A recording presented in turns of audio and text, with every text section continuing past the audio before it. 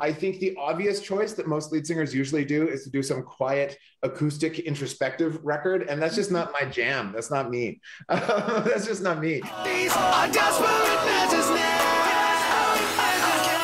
Grammy-nominated artist Josh Ramsay has been the lead singer for Juno Award-winning group Mariana's for over a decade, and he's co-written hit songs for other artists, including, yes, this song we all know. Hey, I just met you, and this is crazy. Ramsay is finally venturing out on his own with his debut solo album titled The Josh Ramsay Show. I had always planned at some point, it was like a life goal for me, like a bucket list type of thing. At some point, I'm going to do a solo record and I'm just going to play all of the instruments myself. I'm going to do that at some point.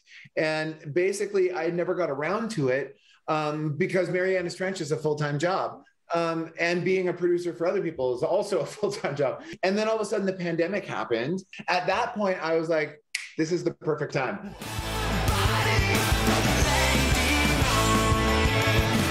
The lead single off the album features Nickelback's Chad Kroeger, who owns 604 Records, the label that signed Josh when he was a teenager. Do you remember the first time you actually met Chad? The first time I met him, him and the other owner, Jonathan Simkin, were looking for a building to rent to have their future project, which was 604 Records. And I went with them looking at various real estate options for an afternoon. And we sort of struck up a friendship at that time.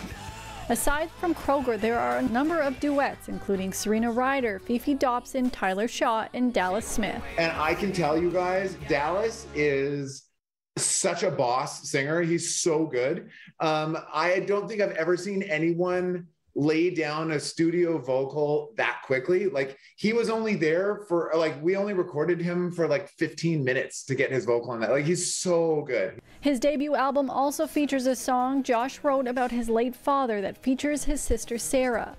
The album's already stacked with great collaborations, but there were just two artists that weren't quite able to make their schedules work. And those two people were Bryan Adams and Sting.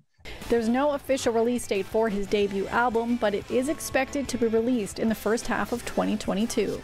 For City News, I'm Lindsay Dunn.